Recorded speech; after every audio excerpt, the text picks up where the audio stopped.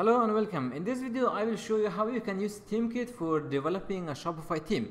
So before we develop our own theme from scratch, you have to know the basic idea behind how Liquid works and how themes are going to work. So I will come to my themes here.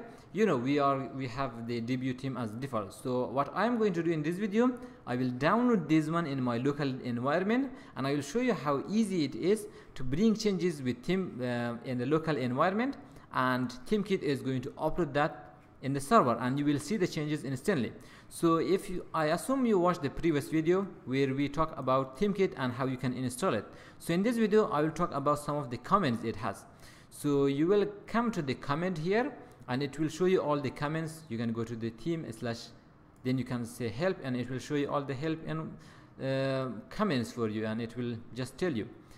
There are some other comments you can have here. You can download, you can deploy, you can use the new. So if I come to the new one here, it is going to create a brand new theme for you, which we will do in the future episodes. But for now, what we are going to do is we are going to download the theme. So if I come to the download here, this is how it is going to work. You can say theme download, you can specify a file here, which is a Liquid file, or you can download a theme, everything you have on that theme. So here is how it is going to work. You can say theme get, and it is going to ask for the password, and this is going to be the API password. I will generate in a minute, and your store as well as your theme ID, and it will download that in your local environment. So what I will do is I will come to the desktop here, and I will create inside the Shopify tags, which are all the videos here, I will create a folder called dev. It is going to be my development environment. So everything I will create here. I'll press shift and right click and open the PowerShell here. So the PowerShell will be open in this directory. Now what I will do is I will come here, copy this comment here, I will put it in a notepad. So why I put it in a notepad? So to change the values here. So the password will be set here, and the store as well as the theme ID, which theme I am going to download. So I am going to come to the format. I think the font size is a little big, so I'll bring it to 16. It should be fine. And now what I'm going to do is I'm going to come to my store, and from here you have to generate an API key to connect to your store. For example, if you do not have an API key, that is going to be a secret key. If you don't have it, anyone can connect to your store. Let's say you just specify this is a secret key. If this was not here, everyone can connect to your store and bring changes. So that's why you have to generate secret key for your app. So you will come to the app here in the navigation, and here you will have manage private apps. Click on that link here. It will navigate you to the private apps which you do not have. And now I am going to generate a key for my app. So what you can do is you can click on the create a private app here. It will ask you your app name. For me it is going to be theme dev. I'm not going to create an app. I just need to get the API and use it. So here you will enter your emergency email address, and if I scroll down here, these are the permission you can give to this API key. For now, if I save it, yes, I understand, create the app. Okay, the emergency email address is required, so I'll say admin@me.com just for testing. Of course that is not a valid email, so I'll save it for now. And if you check out, this is the API key for me. I will regenerate this one after I record the video, but for now, and this is going to be the share key. This is the API key, and this is going to be the password, and this is what I need. So you can click on the copy and you can copy this one.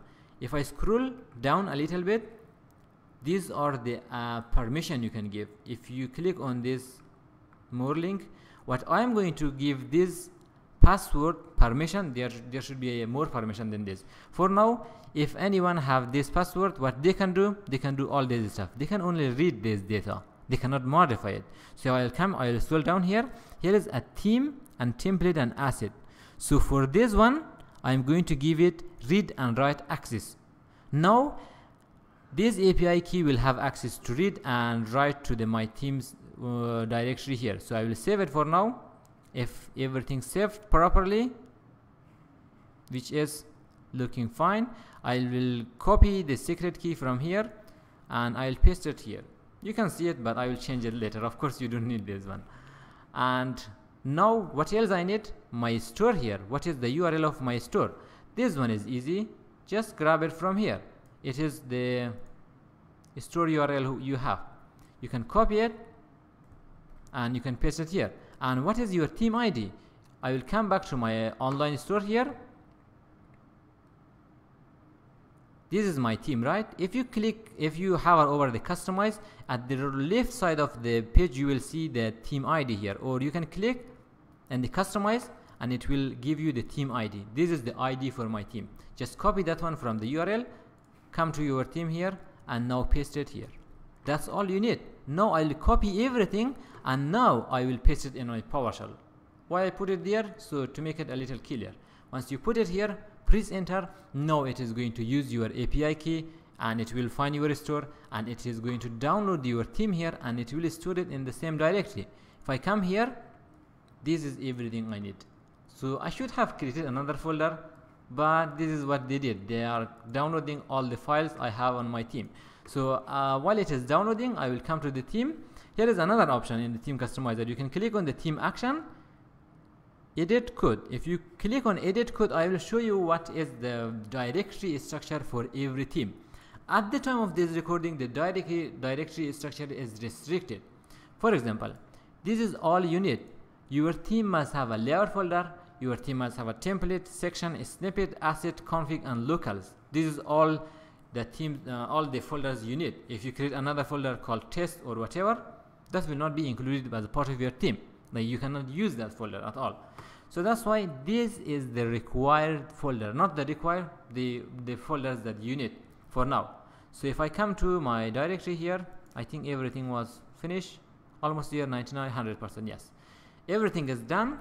I will open this in my Visual Studio Code. So it will open my code editor here. I'll come here. This is all the directory here. But if I come to the code, loading, this is the same directory I have here. Except if I come here, I don't have that config file here. What is this? Config.yaml is my configuration. If I open this one, you might notice this stuff. This is the password that I specified. This is the theme ID and this is my store. The other way to download a theme is just create a config.yaml file and run a theme download comment. That is how it works. Like it will just go to this store, it will grab this theme and it will use this API to connect to that and it will download the theme for you. So that's it. Now you have your theme. Everything you need on the theme is here. So I hope it has been informative. In the next video, I will show you how you can bring the changes and instantly see the updates on your live store. So that's it. See you in the next video.